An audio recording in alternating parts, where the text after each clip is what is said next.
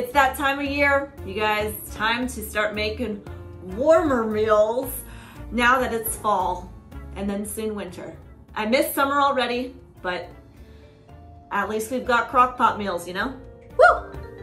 Crock pottin', we're crock pottin', crock pot. Grab your crocks, grab your pot. Time to make some crock pot meals with Lillie.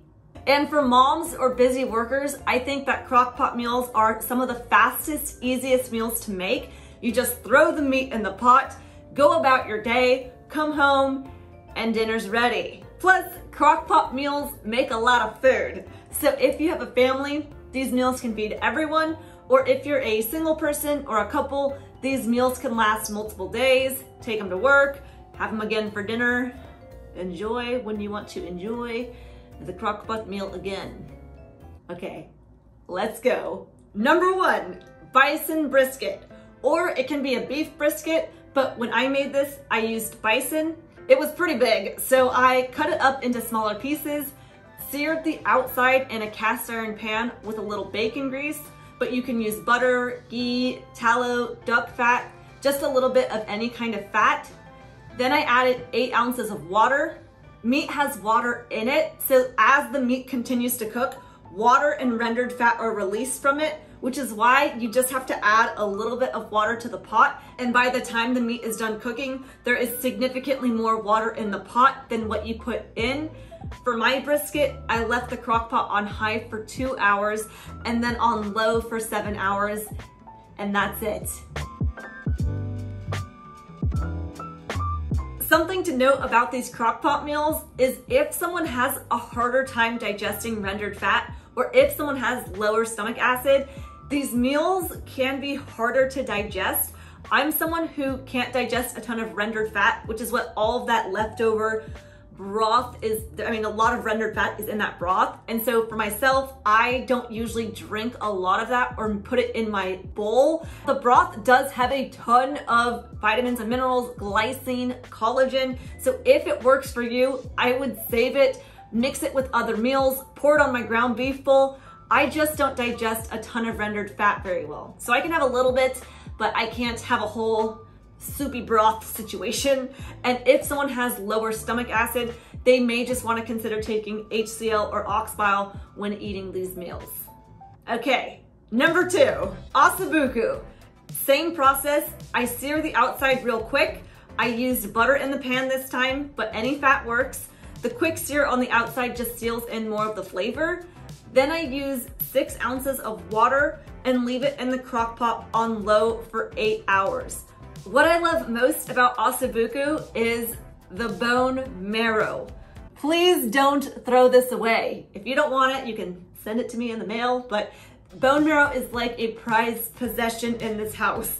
Bone marrow is filled with tons of vitamins and minerals, healthy fats, collagen, glycine. It is the bee's knees, and it's delicious. Bone marrow has a similar taste and texture as butter, but better.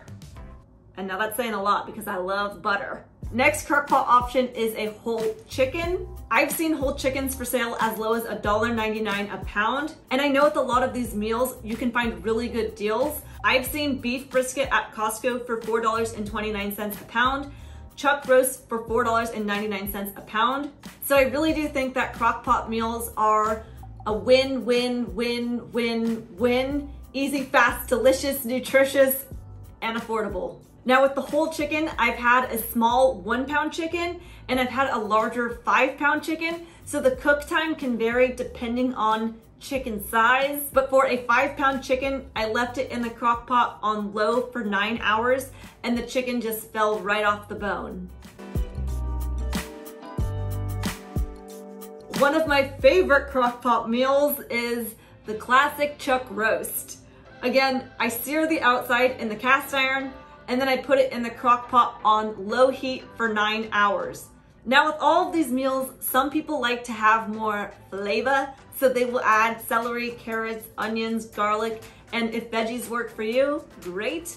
I do have some clients who like to cook with the onion and garlic in their crock pot dish, but then they don't actually eat them, so that's an option. Or there's seasonings. For example, I added pluck seasoning to my chuck roast when I made it. Most of the time I don't add seasonings to my crock pot meals because I find the meat still comes out very flavorful and delicious without it. But if veggies and seasonings are your thing, do your thing. Another crock pot option are short ribs. I've made both elk and venison short ribs in the crock pot, but I know there are beef short ribs as an option as well. When I make elk or venison, I sear the outsides real quickly, just 45-60 seconds on each side, completely cover them in water, and keep on low for 5 to 6 hours, depending on how many short ribs you have. And the last crock pot meal is chicken feet bone broth. I take the chicken feet, wash them with cold water, dry them off with a paper towel, throw them in the crock pot, and completely cover them in water. If you can tolerate apple cider vinegar, then throw the feet in for 30 to 60 minutes on high with a little apple cider vinegar, and the acidity helps pull out more of the nutrition from the bones. But if not, I've actually always skipped this part and went straight to keeping the feet in the pot on low for 24 hours. After 24 hours, separate the bones and strain with a cheesecloth. Turn the jars upside down for 5 minutes to kill off bacteria and increase the shelf life, and then just throw it in the fridge, or it can be stored in the freezer for up to 6 months. I used to take this broth and then add it to my beef bowls to add more nutrition.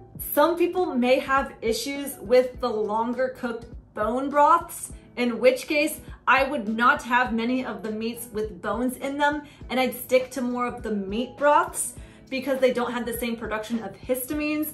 I'm not sure if I actually have a histamine problem, but I did test out having chicken feet bone broth for about 2 months, and the longer I continued to eat it, the more my feet became very, very dry and eventually started peeling like crazy. So even though bone broth is super nutritious, it has lots of vitamins and minerals, I don't actually eat bone broth. And then something else to consider too is that many of these meals are pretty lean. So usually when I eat them, I will add more butter, ghee, maybe bacon, cheese, carnivore crisp chicken skins, or any other sources of fat just to help with the ratios a little more, since these meals, some of them like the chicken, tend to be more lean. So I just make sure to add more fat. I hope you guys got value out of this video. If you did, please make sure to give it a thumbs up, subscribe. There's discounts in the description and recipes on my website. I hope you guys have a happy rest of your day, and I will see you in the next video.